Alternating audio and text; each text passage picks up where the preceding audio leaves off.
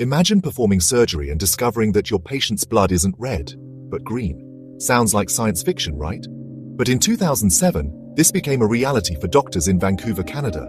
During a routine operation, surgeons were astonished to find dark greenish-black blood oozing from a 42-year-old patient. This rare condition is known as sulfhemoglobinemia. Sulfhemoglobinemia occurs when sulfur atoms bind to hemoglobin in red blood cells, preventing them from carrying oxygen effectively. This can lead to cyanosis, a bluish or greenish discoloration of the skin and blood. But what caused this unusual condition in our patient? The patient had been taking 200 milligrams of sumatriptan daily for migraines, a dosage higher than recommended. Sumatriptan, a sulfonamide-containing drug, has been linked to cases of sulfhemoglobinemia when used excessively. Fortunately, once the patient discontinued the medication, his blood gradually returned to its normal color over a few weeks, as the affected red blood cells were naturally replaced.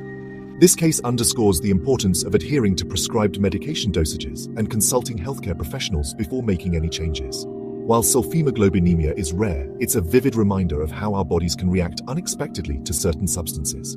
Always use medications responsibly. Consult your doctor with any concerns.